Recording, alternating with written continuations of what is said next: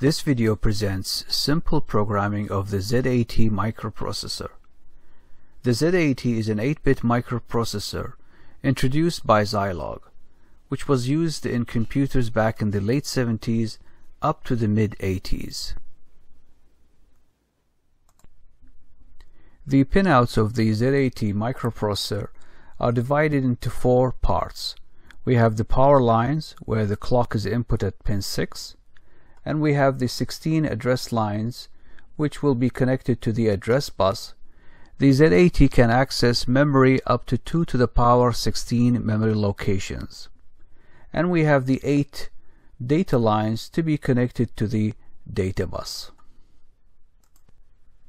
These control lines are connected to the control bus of the microcomputer, and they are divided into 3 parts. We have the system control, CPU control, and CPU bus control.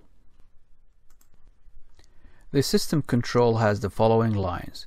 We have the M1, which is the machine cycle 1, which indicates that the processor is fetching the opcode of the instruction. And we have memory request, I/O request, read, write, and refresh. All of these signals are active low.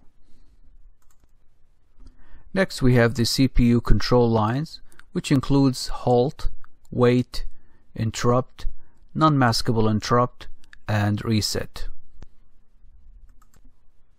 Finally, we have the CPU bus control lines, which includes the bus request, which is an input signal generated by a host device such as a peripheral to have access to the CPU bus, and the CPU will reply with a bus acknowledgement signal.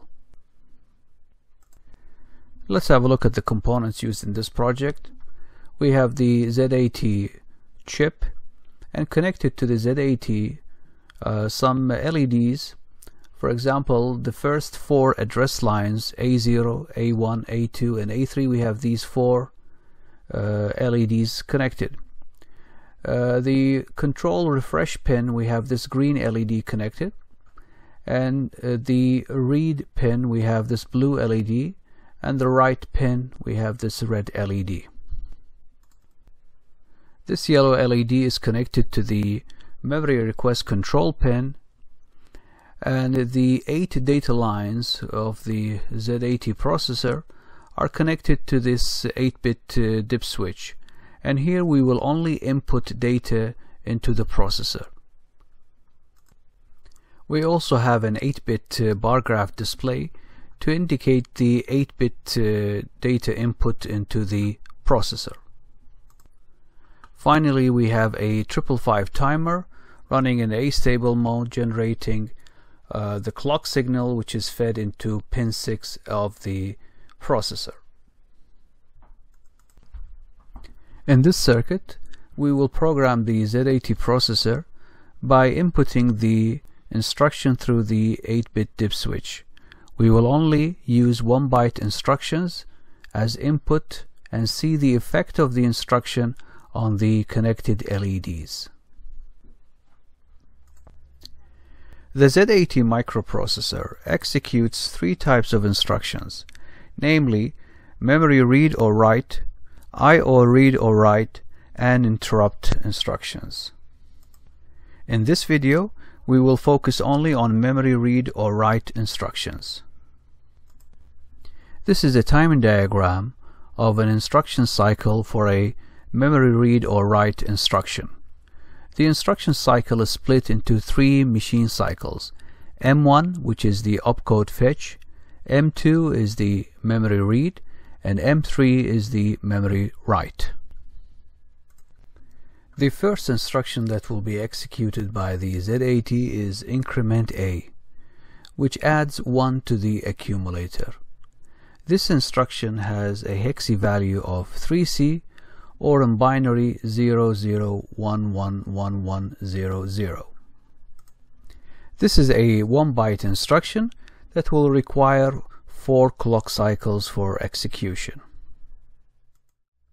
Using the timing diagram of the opcode fetch execution for reference, during T1 and T2 of the M1 cycle, the M1 green LED turns on, followed by the memory request yellow LED and read blue LED.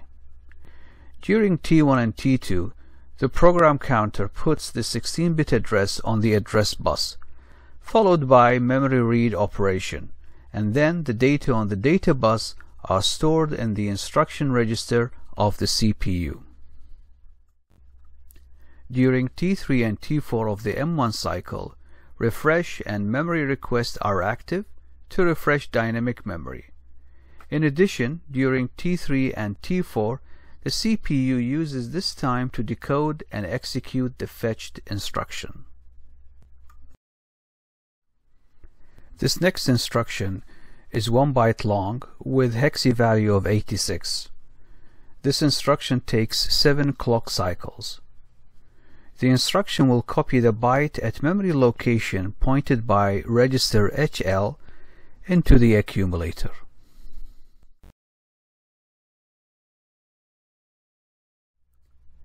This next instruction is a 2 byte instruction that requires 10 clock cycles for execution.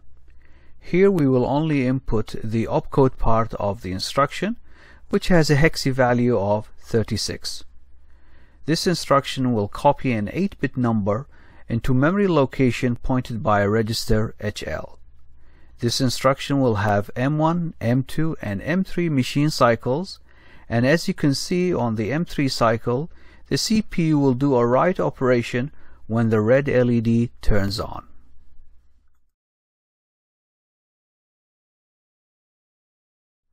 In a future video, I will interface the Z80 CPU with Intel's 8255 parallel peripheral interface so that the CPU can perform basic I/O operations with 8-bit peripherals. Thank you for watching.